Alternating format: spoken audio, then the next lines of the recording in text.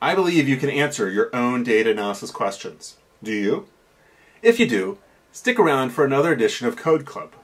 I'm your host, Pat Schloss, and my goal is to help you to grow in confidence to ask and answer questions about the world around us using data. This week, we'll build upon our experiences with the read sheet function from the Google Sheets 4 package and the geom_line and geom_smooth functions from the ggplot2 package. We'll use these functions and the separate function from dplyr and geom_ribbon and labs from the ggplot2 package to look at seasonal trends in lamb prices here in southeastern Michigan.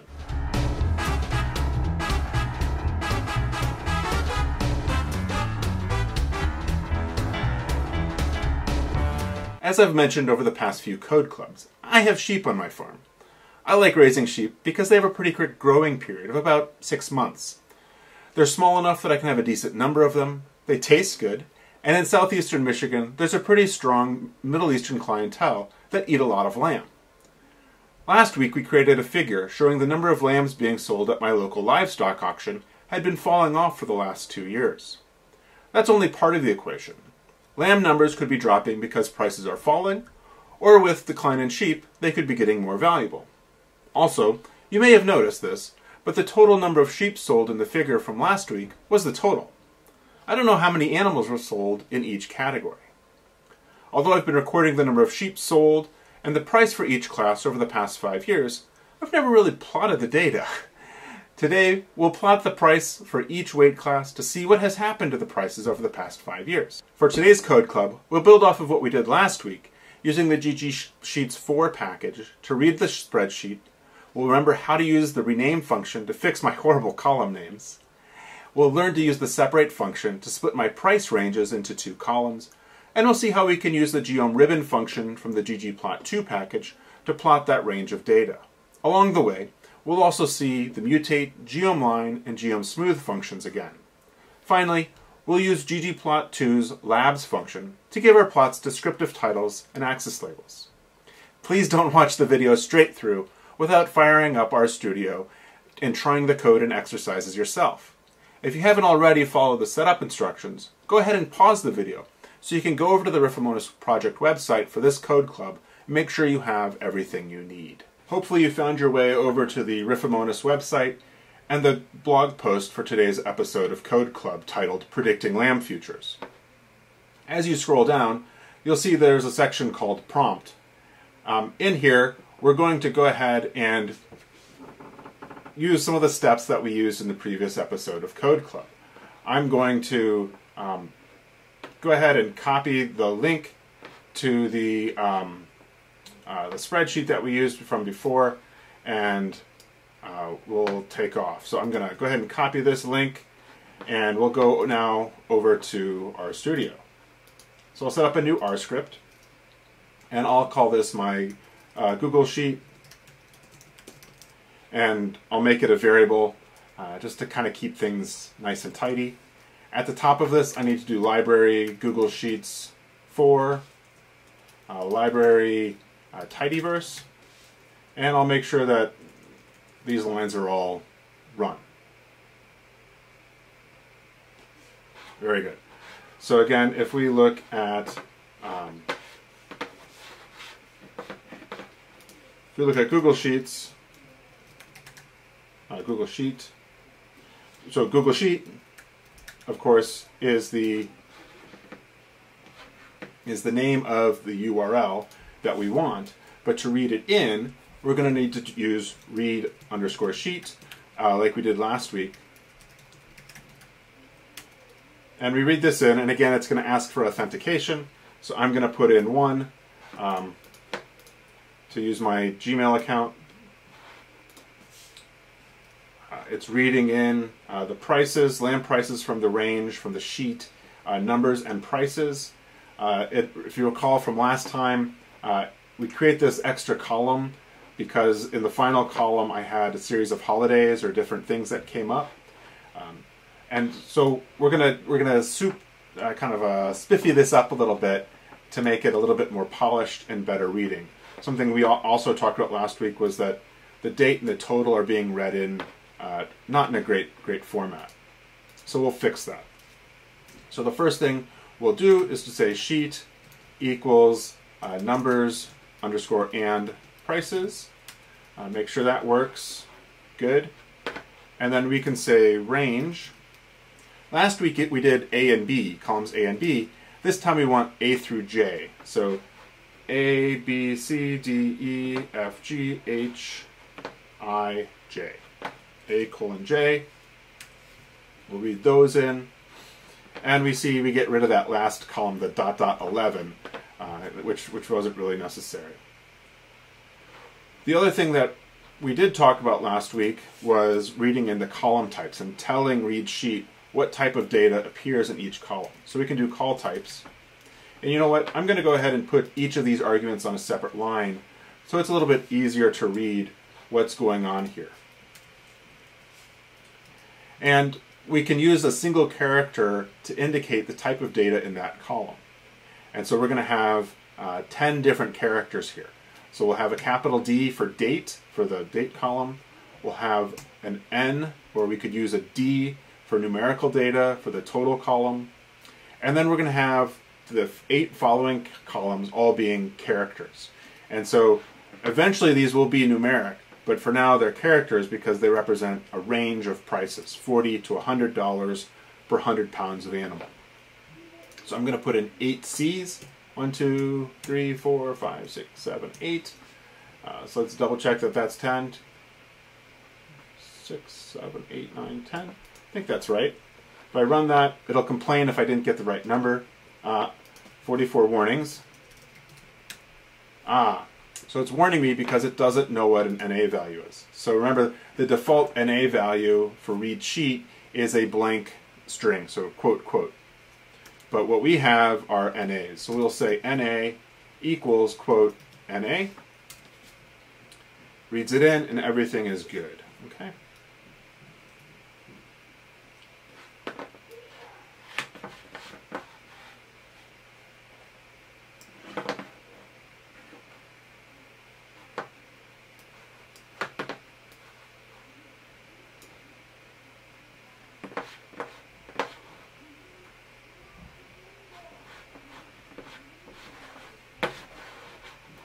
Very good. So again, this is our data frame.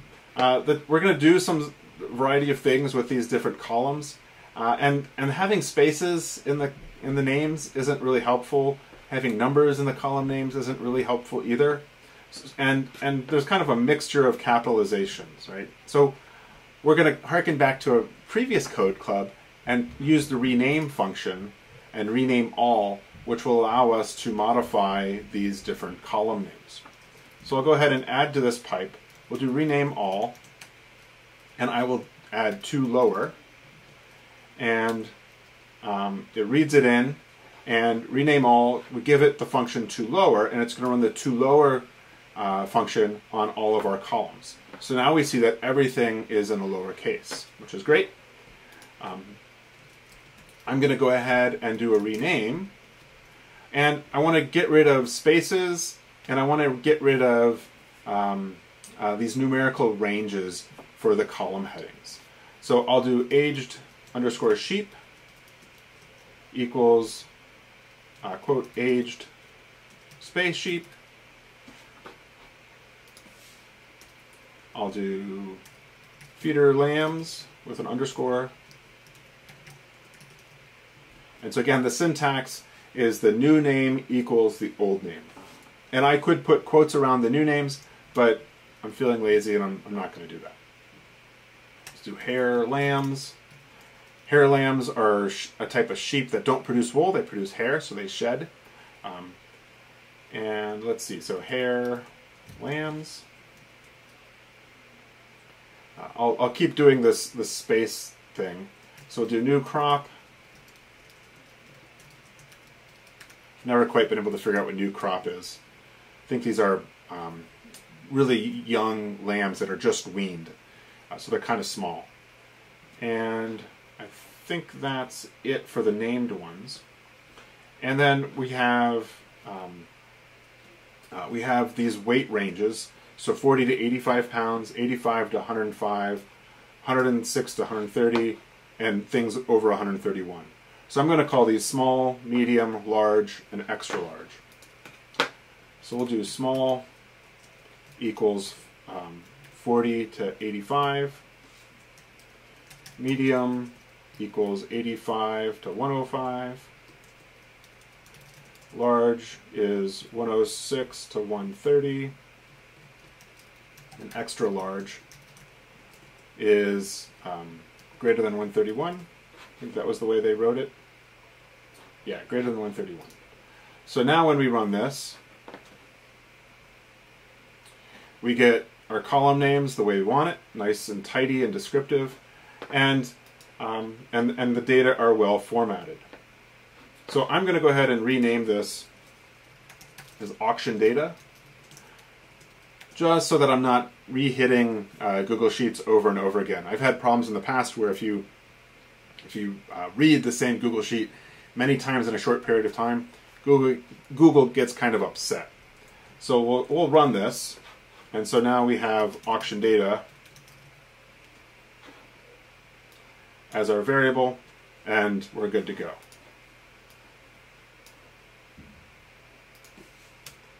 So what I want to do with these data is I want to look at how the price of different types of lambs has changed over the past 5 years. And what I'm going to be most interested in are these large lambs between 106 and 130 pounds. That's kind of the ideal market weight for lamb. A lot of lamb that's sold is right around 125 pounds. This is what generally shows up in your restaurant or in your grocery stores. As I was saying, we have a really strong Middle Eastern clientele here in southeastern Michigan. They actually kind of like the smaller weight class of things between like 45 and 80 pounds because it's the size of an animal that a family can purchase and eat as a family for feasts like the end of Ramadan and other feasts like that. So that's the goal. We want to make a plot over the past 5 years showing the variation in large lamb prices during that time. So the data are here in this large column, but right now it's represented as a range. So on August 31st of 2015, the prices were $150 to $170 per 100 pounds. So $1.50 to $1.70 per pound. To get at this data so that we can plot the actual prices over time, we're going to need to separate the large column into two columns for the min price and the maximum price. The nice thing about the way the data are formatted is that there's a hyphen in every row of these columns. And so we can use a function called separate that allows us to separate the large column into two new columns using that hyphen as our separator. The separate function is really powerful and is worth digging into if you have anything that's more complicated than a hyphen or a single character to separate data into multiple columns. So we will try this, and we'll do separate auction data. So we're going to separate the auction data. The column that we want to use is large, and we can say into, and then we're going to give it a vector. And so into needs to be a vector that's the same length as the number of values in each row. And so I'm going to say min and max. And what you've perhaps noticed is that I didn't tell separate what to separate the column on. But what we see is that we get min and max as our new columns. Okay? So to be a little bit more explicit, what I like to do is to define the separation character. That way, if I'm reading through the code without running it, I can see what I separated those columns into. So I'll say sep equals quote, hyphen quote, comma. And again, that makes it a little bit more explicit. If we go ahead and look at the separate help page,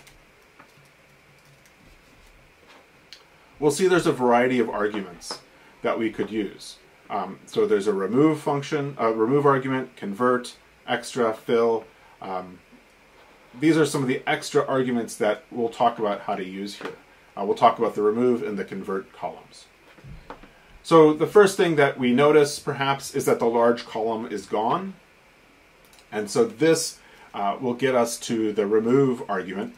So if we say remove equals false, then what we see is that we keep the large column and we get the min and max. But if remove is true, then we get rid of that large column. So true is the default value for remove, and I'm happy with that. I don't need to keep that range around. The other thing that we notice is that my min and max columns are characters. They're not numerical at this point. And so we can use the convert argument and say convert equals true, and this will convert our new columns into a numerical column type. And so we see now that min and max are an integer type, a numeric type of data.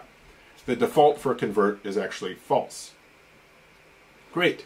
So this gets us to the point where we have min and max as being numerical columns for our large animal class.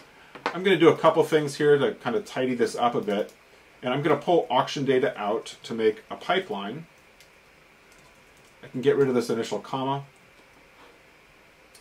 And let's see, let's go ahead and select to get out the date and the min and the max.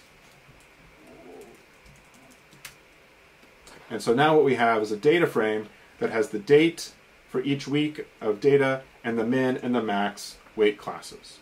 I'm going to go ahead and name this pipeline large prices,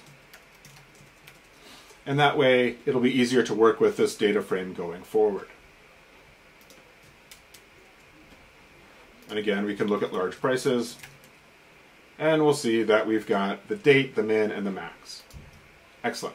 So the first thing I want to do is I want to plot the kind of midpoint price for large animals for the last 5 years.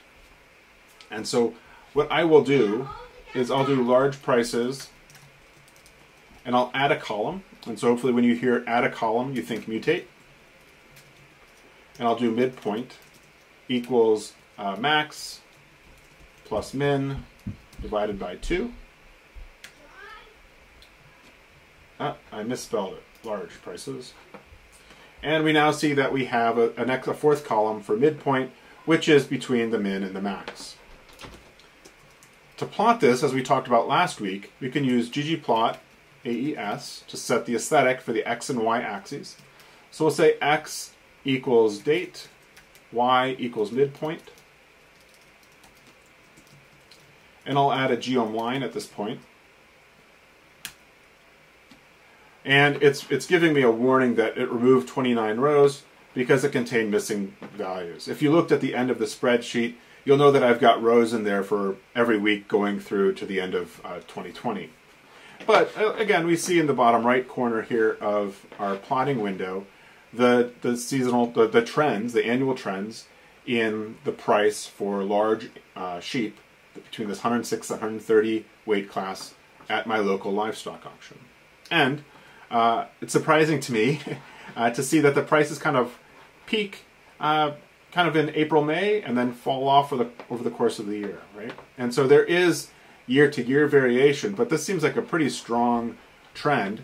And something that I notice is that it looked like it was set to have a great spring of really heading up, but of course COVID hit and the prices just plummeted before these large animals could really take off in value. And that's because, again, these large animals are consumed at restaurants. And if restaurants are closed, then no one's going to buy these large animals. And so that's quite a problem. Okay, so, this is a little bit of a noisy plot. And as we talked about last week, you could use geom smooth to kind of smooth through the data. Now, when we do this, we get, a pretty flat, smooth curve. And we talked about using the span function last week that allows you to control the wiggleness, the amount of wiggle in the line. And the lower the number that you give to span, the more wiggle, the higher, the less wiggle. So let's try 0.1. And so we see that we get a pretty good fit of the data. Now, something that I might do to clean this up a little bit might be to say geom line, I'm going to make this color gray, and I'm going to make SE equals false to hide that standard error confidence interval. And so we can see we can see kind of the real data in gray and the smooth data here in blue, which to me it makes it kind of attractive. And as we talked about last week, we could do things like size equals 0.2 to make that blue, well, it's maybe too thin. Let's do 0.5 to not make it so bold. But anyway, we talked about this last week of ways to kind of change the appearance of our smoothed line. Of course, the data we have is a range. We don't know what the actual average price was. So this is why I'm calling it a midpoint price. We don't know the average.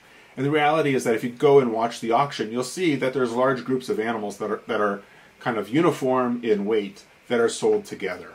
But they might, range between, say, 100 and 110 pounds or something like that. And so we don't know if heavier animals are priced more per pound than lighter animals. But the reality is also that the quality of the animal certainly says a lot about the price that you're going to get, right? So if you have a tall, skinny animal, it's going to be heavy, but it's not going to be valued very highly because it just doesn't have as much meat on the bones as a smaller animal, that perhaps a smaller framed animal that's got the same weight. Okay, so let's think about how we can represent this as a range. And to do that, we're going to learn a new geom from ggplot called geom ribbon, and we'll do large prices, and we'll pipe this to ggplot. And the aesthetic that geom ribbon wants is that it needs an x value and it needs a y min and y max value. And so we'll say x equals date, y min equals min, y max equals max. And then we'll say geom ribbon. And so you can see the ribbon diagram that's generated here. It's a little bit spiky, and that's, I think, because the data come out in kind of 10-cent increments, or $10 per 100-pound increments, and so it is a little bit jagged. But you can kind of see the range, and you can certainly see down here in 2020, there's quite a bit of variation in the price there, and that's something that we'll look at in the exercises. Now we can play with the appearance of the geom ribbon. Something that we might like to do is to change the color inside the ribbon. We might also like to change the border of the ribbon. So if I say geom ribbon fill equals Dodger blue, we see that the ribbon now is blue. By default, there is no border line on that curve, on that ribbon. But we can set the border, say, with color equals black. And so now we get this black line that is the border of our ribbon. And I think we can do size equals 0.2 to make that line a little bit, have a thinner stroke. Okay. But again, whether or not you have that border, it's up to your own personal preferences in what you like for the data to look like, what you want for the plot to look like, right? It might be nice to kind of think about fitting a smooth line through the y min and y max. That's something that's a little bit more advanced than where we're quite at now. Perhaps in a future code club we'll come back and look at how we could add those smoothed lines as the borders for our ribbon. Anyway, the last thing I want to talk about with our plots is that as we've been making plots over the last few weeks, I felt a little bit uneasy about them because they're not very they don't really tell a nice story, right? If you look at this, well, I have no idea what's on the y-axis. The x-axis thankfully tells me the date, but I have no idea what's going on here. And perhaps we'd like to tweet this out to say, hey, large lamb prices seem to peak in late spring or in the spring and fall off the rest of the year. So to fix that, there's a function in ggplot called labs. And for labs, we can give it a variety of arguments. So we can give it the title, we can give a subtitle, we can give a caption, And we can give it an x-axis label and a y-axis label. Okay? So to figure out where these all go, where does the title, where's the subtitle, where's the caption, I'm going to plug in the argument name as the value that I'm passing to the argument.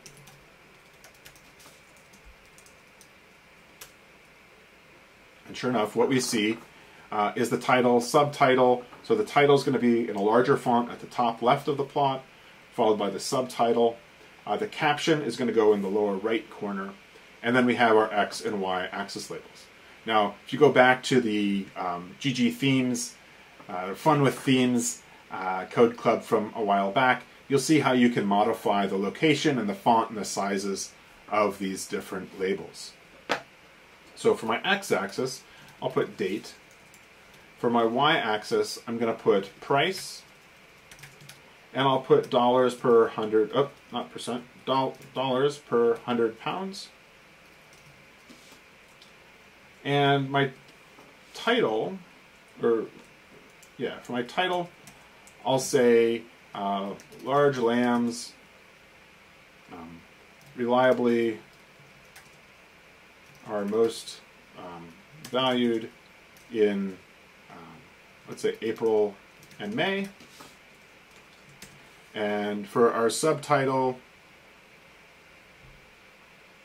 I'll say prices of lambs 106, let's say of 106 to 130 pound lambs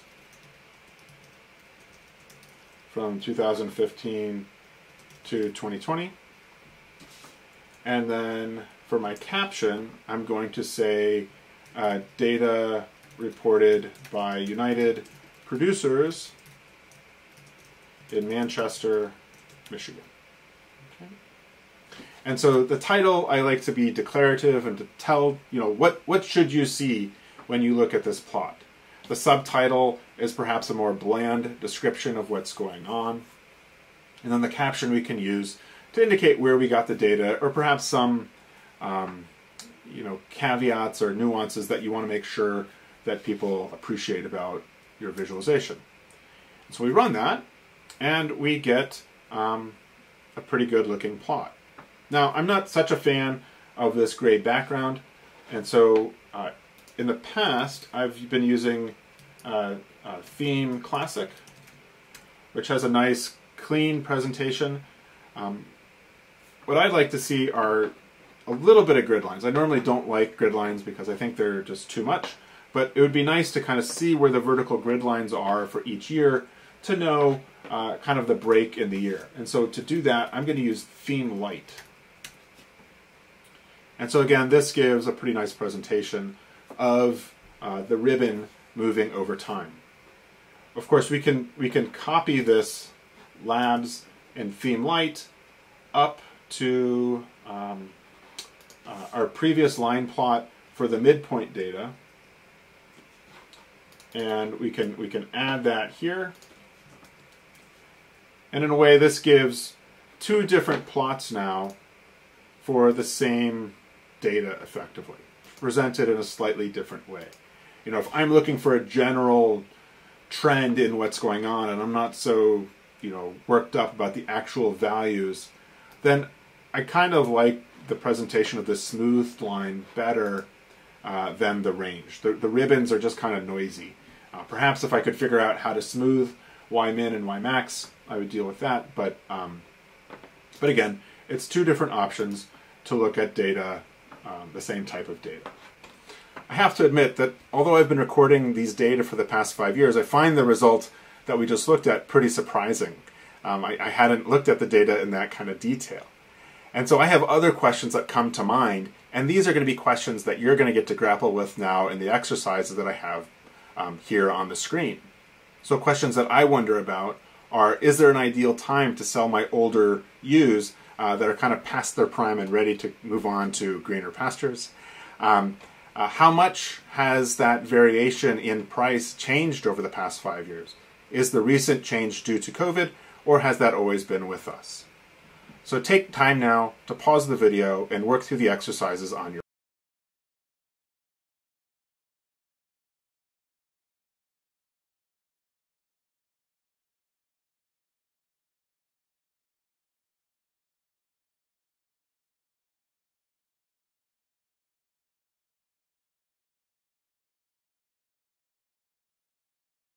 I hope you found these exercises interesting.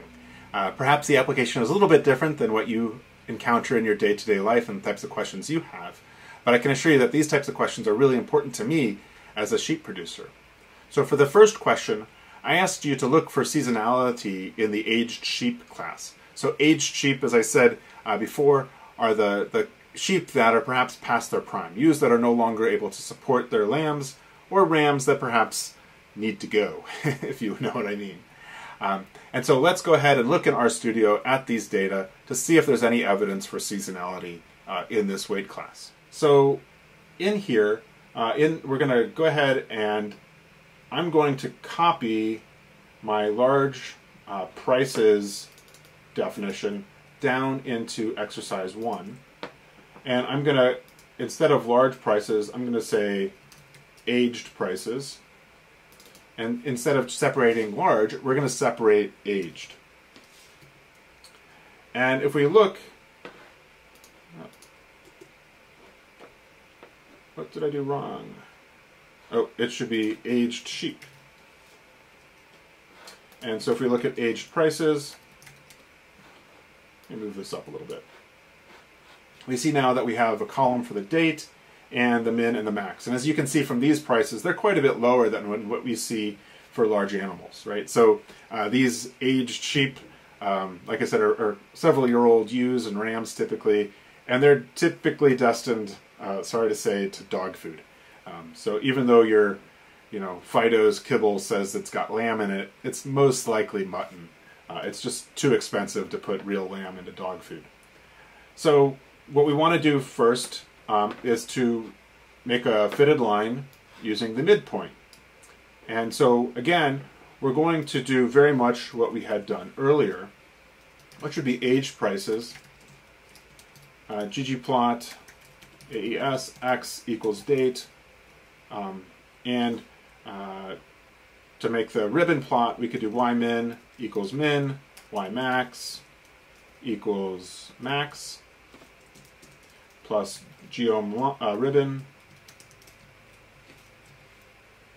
and I'm going to do color equals Dodger blue, not color, fill. I always mix color and fill. And so we can see that it's pretty flat. Maybe there's some spikiness here and here, kind of it seems at the beginning of the year, but it's really hard to see what's going on there. So let's go ahead and look at the midpoint. So we'll do aged prices. Remember we did mutate, midpoint equals max plus min divided by 2. And then we pipe that to ggplot AES x equals date, y equals midpoint, and then geom line. All right. And yeah, it looks like there's kind of a spike towards the beginning of each year. Let's go ahead and fit our smooth line to that. And we'll do geom smooth span equals 0.1, and I'll do SE equals false to get rid of that confidence interval. And yeah, we can kind of see some spikiness in the data at the beginning of each year. Maybe to make this look a little bit more attractive, I will go ahead and do theme light. And I will make my geom line gray, so it stands kind of in the back a little bit more.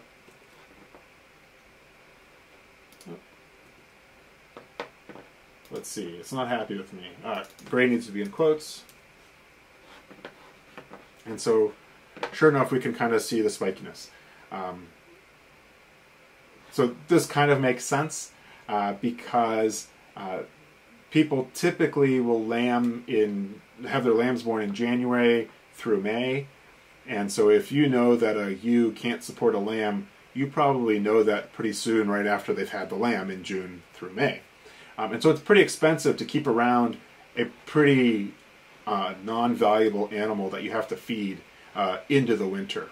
And so, yeah, like you could hold on to a ewe until January, but you're going to be feeding her for several months knowing that you're not going to get much out of her. So this is one of those cases where we could hold on to a ewe until January where we get the best value, but it's probably too expensive to hold her onto her until then. So let's go ahead and give these plots some more descriptive titles. And again, we'll do labs. Title equals, let's say, aged sheep are more valuable in January. And we'll say subtitle, we'll say aged sheep prices from 2015 through 2020, or through present. Because I just got this week's data in here. For X, we'll say date. Y, we'll say price. And we'll say dollars per 100 pounds. And caption, we'll say is data reported by United Producers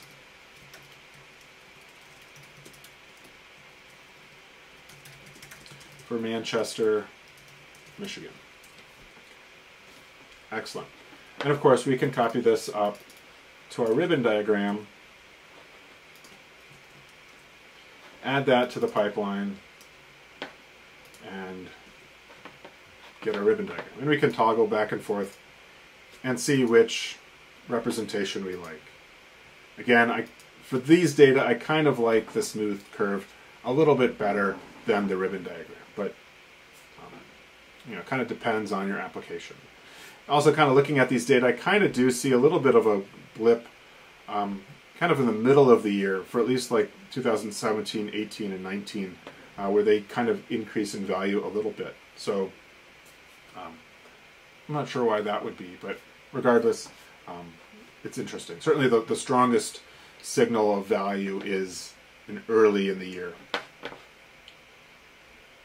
For the next question is, how has the weekly range in price for large lambs varied over the past 5 years? And so here, what I want to know is for each week, what is the difference between max and min for our large animals, large lambs? And so we'll remember we have large prices as this, and what we want to do is create a column that we're going to call range.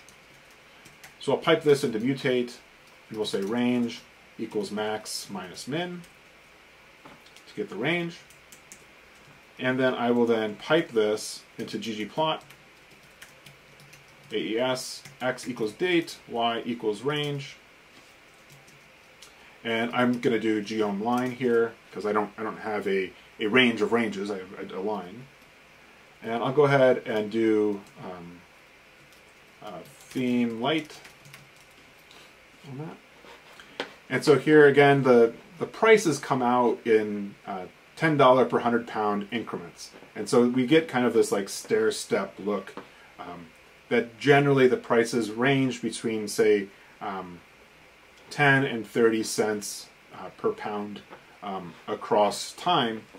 But there's a few fluctuations, and certainly here in 2020, it went from there being no range to being, so perhaps there weren't many animals being sold, and so there really wasn't a difference, to being a very high range, perhaps reflecting a pretty wide variation in the quality of the animal, or just kind of uncertainty as to whether or not people should be buying these large lambs as we're kind of coming into COVID and restaurants shutting down.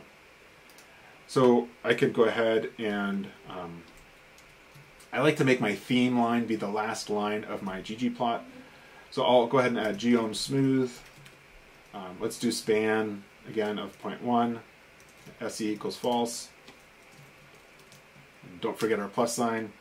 And we can kind of see that there is some over the year seasonal fluctuation here, but certainly we see that in 2020 the variation has really taken off. And we can again add our labels. I'm going to go ahead and copy what I had up here down here. Good place to start. And I will say range in price, weekly price for large lambs has spiked in 2020 due to COVID-19. The subtitle will be difference in min and max prices for 105 to 130 pound lambs. We run that just to check. And so what I'm seeing is that my title, at least in my resolution, is kind of running off the right side of the screen.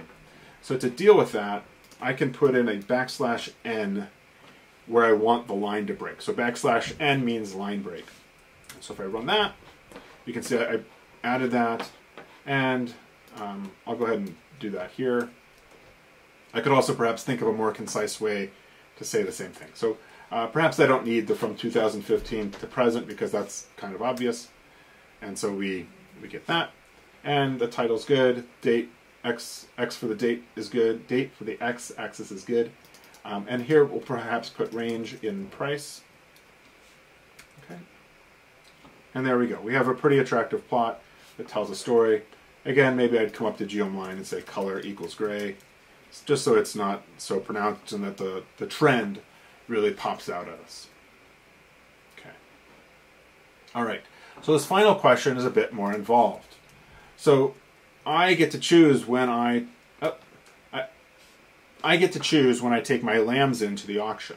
I can take them in for any of these different weight classes. And so that's why it's good to have this data, because I can perhaps forecast when lambs of different sizes are going to be more valuable than the others. And so I might say, if I've got a 95 pound lamb, should I pay, because I have to feed it, should I pay to grow it to 125 pounds, to get it gain another 30 pounds? That might take me about 6 weeks to do. It might take 4 to 6 weeks to gain that final 30 pounds. And that's not free, right? So is my increased revenue, income, going to pay for, more than pay for, the cost of feeding the animal over that time? So that's what this question is asking. So to do this, we need to look at two columns. We need to look at the medium and the large columns, and to separate those, and we're going to assume that we're going to get the midpoint price for the medium and large weight classes. So what we need to do, I'll break this down. So we need to separate medium into min and max. We need to separate large into min and max. We then need to calculate the midpoint for medium, calculate the midpoint for large. Okay. And then I need to determine or calculate the total price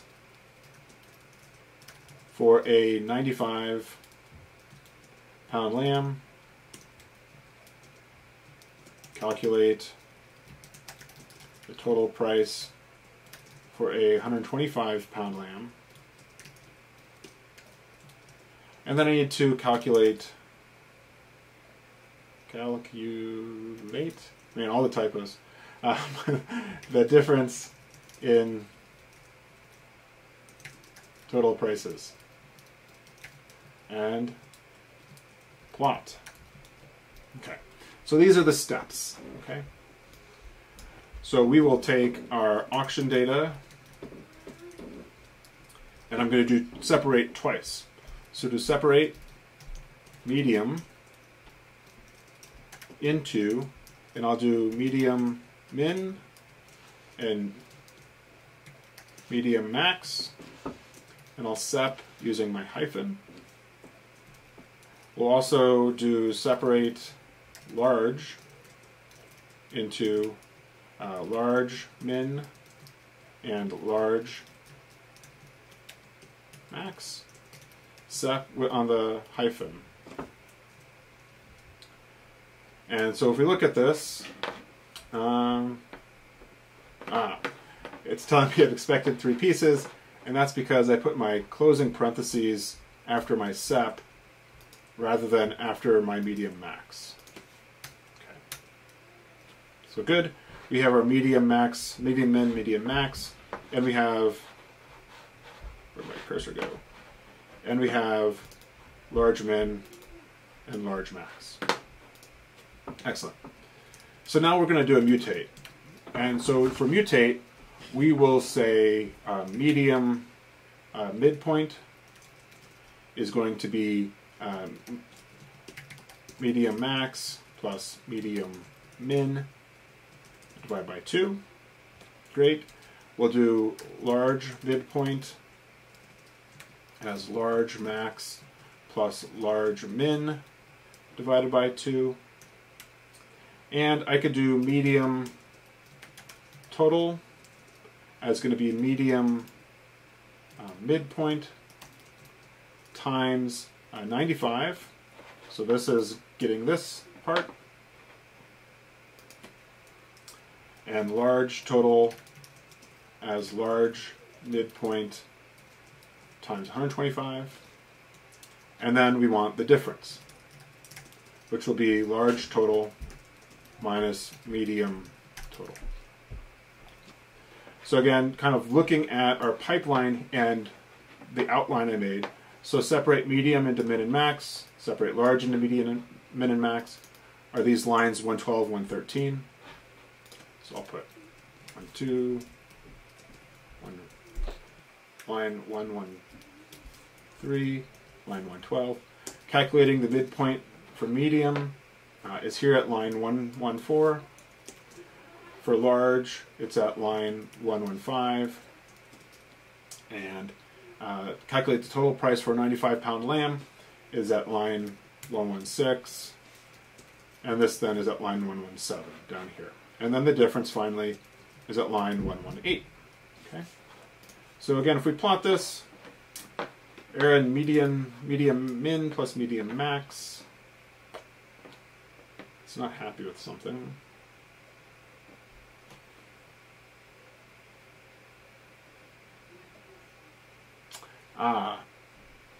So it's saying error, non-numeric argument to binary operator. I think I know what's going on. I think it's saying non-numeric argument. That's making me think that I forgot to include my convert argument. So if I look at the output of these 3 lines, I will see that my medium min is a character type and medium max is a character type. So I need to say convert equals true there and here. And that worked. And I'm going to clean this up a bit and say select date, comma, difference. And something that I'm seeing is that it's still in per 100 pounds. And I didn't actually divide the total by the 100 pounds. That this price was per 100 pounds, so I need to divide this by 100 pounds. If I run that, then I see the difference between the larger class and the medium class. Excellent. So I'm going to call this difference. Maybe I'll call it large medium diff. And now I want to plot it. So we'll say large medium diff and pipe that to ggplot. AS x equals date, y equals difference.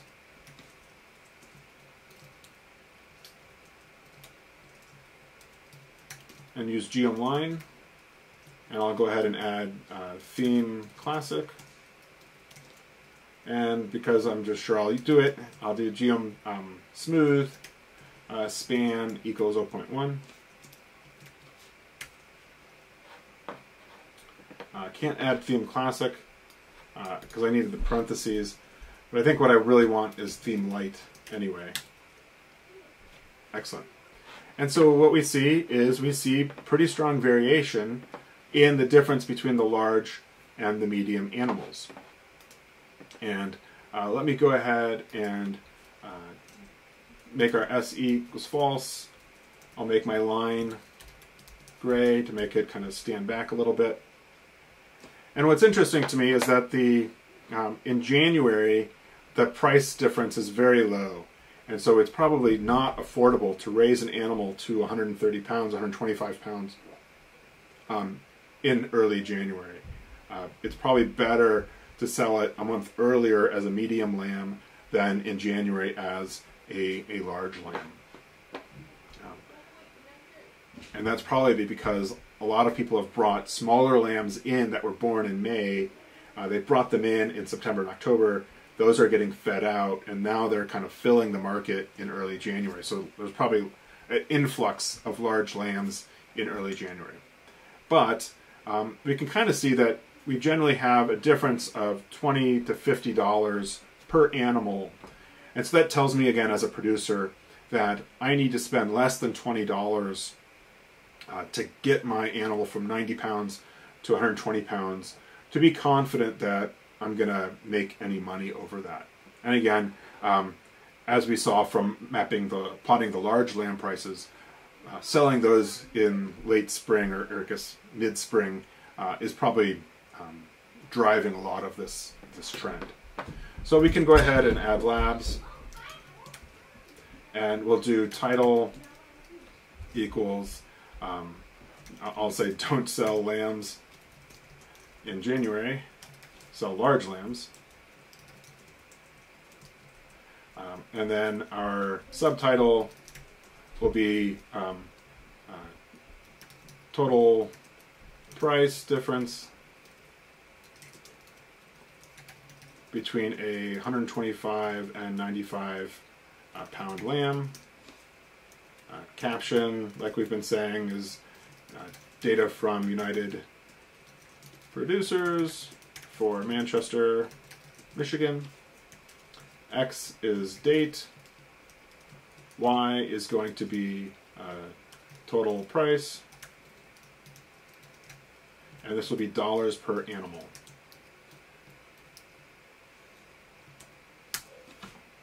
And there we go. We have a pretty nice plot that tells an interesting story about the difference between kind of raising animals for these different weight classes of sheep. Thanks again for joining me for this week's Code Club. Be sure that you spend the time going through the exercises on your own to help reinforce your new skills. Even better would be for you to take the data and tools we've worked on today to answer your very own question. I'd love to see what you did. Please feel free to drop a line in the comments below to tell us what question you were eager to answer. Also, please let me know what types of data analysis questions you have, and I'll do my best to answer them in a future Code Club. Be sure to tell your friends about Code Club and to like this video. Subscribe to the Rifamonas channel and click on the bell so you know when the next Code Club video drops. Keep practicing, and we'll see you next time for another episode of Code Club.